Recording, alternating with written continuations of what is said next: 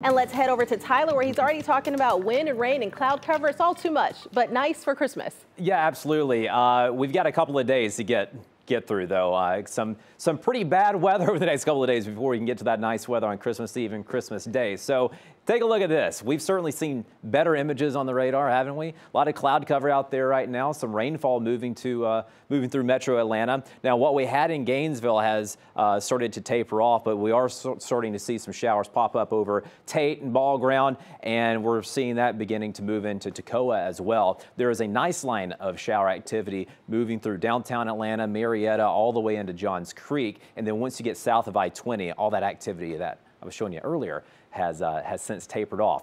A lot more down to the south, though. Look at this. Over the Gulf, this is where our next weather maker is forming, and this weather maker is going to make a beeline right for us, and that's going to increase the cloud cover, also increase the rain chances, too. And because of the cloud cover and the rainfall that we're dealing with now, our temperatures are held in check. Temperatures are actually considerably warmer than this time yesterday. Yesterday, we had temperatures in the 20s and the 30s.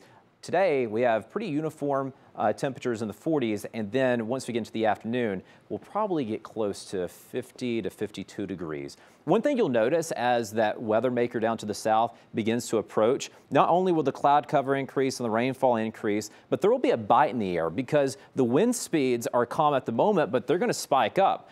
By the time we get to Sunday, we're looking at 30, 35 mile per hour wind gusts, and that spills on over into Monday. And it's that wind from the south that brings up the rainfall. Again, not a lot of rainfall today, just isolated activity, but then the weather conditions start to take a turn once we go into tomorrow. We stop the clock here at 8:30 in the morning tomorrow, and the cloud cover remains, yes, but there's that line of rainfall down to the south, and that just moves right in. Once we get to lunchtime, we're seeing Atlanta up to Marietta, maybe Cherokee County, Canton, you're seeing some heavy rainfall, and then we all get into the mix by the time we get to the afternoon hours. And the yellow and oranges here, south of I-20, that's where the heaviest rainfall will be located.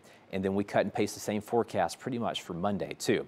In terms of rainfall totals, the first 2 days of winter, we're going to see about 2 inches north of I-20, 2 to 4 inches south of I-20, some isolated higher amounts.